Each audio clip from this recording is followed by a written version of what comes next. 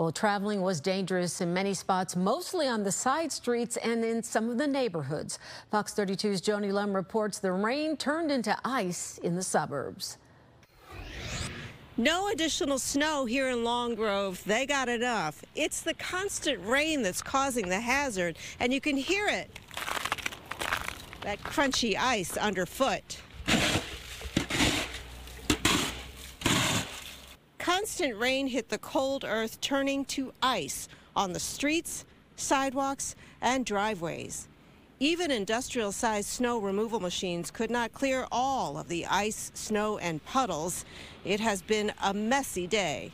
So first step would be spreading a little bit of salt or brine spray, and then at that point, then go out there either with the shovel or the snowblower and then clear it out. But give it a little bit of time first, and try not to walk on it because it is slippery out there. It's more slippery here actually than up by me. I'm up in Vernon Hills, so that's a little odd. Driving on main roads and highways was a little slow, but the bridges, exits, and hills were ice-covered hazards.